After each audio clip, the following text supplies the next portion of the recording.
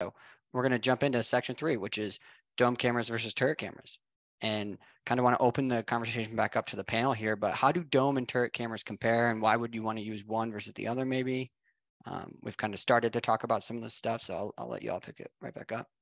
Yeah, maybe we should start with like what even a turret camera is for somebody who's not aware. A turret camera has kind of the same form factor as a dome camera in terms of, they're kind of a ball and they fit on kind of a similar mounting mechanisms and stuff like that. But the difference is the turret cameras don't actually have a clear dome in front of them. And so there's advantages to that and there's disadvantages to that.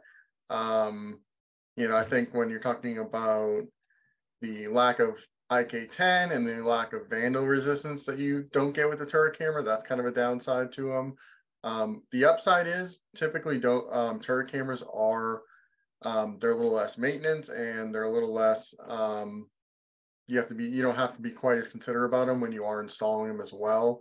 A little less factors there. You don't have the IR, the infrared light for night vision going through the glass dome. It just goes straight from the dome. So there's a little less upkeep potentially with them as well, which we can talk about, but very similar models. In fact, like even on our own website, we have a section that's called dome cameras, and the turret cameras fit under there too. So even though, technically they don't have the necessarily dome part, most people do consider turret cameras to be dome cameras. It's a little confusing, but yeah, it's kind of a nutshell on it, I suppose.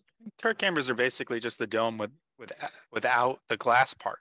Yeah. The same way that you would adjust and move the lens around for a dome camera is exactly what you're doing with a turret camera. It just doesn't have the glass around it. Let me bring up a couple things like that I would say for advice. If you are DIYing this and you're going to put it up on your small business or your home and you're the one installing it, use a turret. It's a way better plan it's so much more forgiving. So what I mean by that is inside the glass dome, you have air. So when you open that up, you're going to have air that gets inside of there. If you're doing this on a really humid day, you're going to trap moisture inside of it.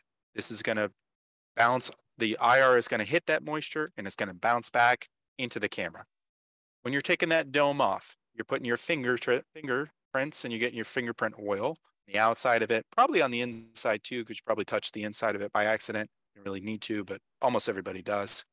And that's going to do the same thing. The IR is going to hit that. It's going to bounce right back into the lens. And, it's going to produce this really foggy, terrible looking photo that we'll give you an image of right here. It's very easy to sort of mess this up.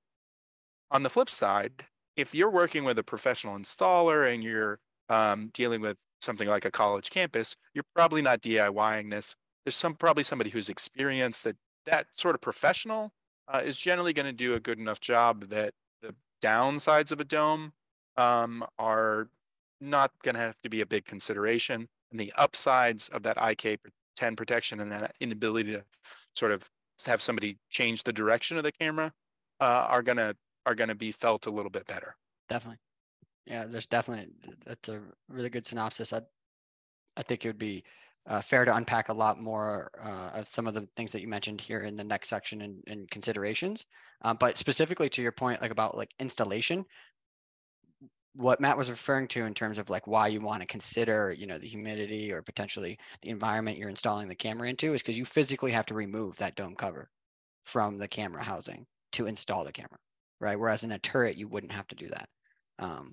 But I think I would love to have James recap here, like the aesthetics aspect too. And Michael and Matt, you can obviously jump in, but that's really one of the biggest things we want to think about when we look at dome cameras versus turrets and the utility of the camera. Like where is it physically being mounted in terms of aesthetics as well? Yeah, I think it does depend on the industry. Like go to your local grocery store and you'll be able to see, you're going to see probably more dome cameras because they've sort of blend in a little bit more. They're a little bit more normal in that area. Whereas some other industries like car washes, for example, they don't want the dome cameras in there because they're more likely to have issues with somebody. If you get blasted with a hose or something like that, you don't want to do that to a dome camera. Whereas a turret camera can kind of handle that a little bit better. So, industry wise, it's going to depend on your application. And I'm sure, if you talk to us and start going over the pros and cons of each model, then we can help you more specifically as well. Right. And I'd also, I mean, I really appreciate that highlight, James. I also want to say that there's no right or wrong answer, and Yeah. it doesn't have to be mutually exclusive, right? If you choose to put a dome camera, like a traditional style bubble dome camera, in your lobby or main entrance because it's accessible, but in the back warehouse you have turret cameras, you know, that's okay too, right? It can be this a la carte solution for what's best for you. Thank you so much for watching this In the Trenches Roundtable clip. If you're interested in learning more, be sure to check out that full video and the link in the description below, or reach out to us at getscw.com. Looking forward to helping.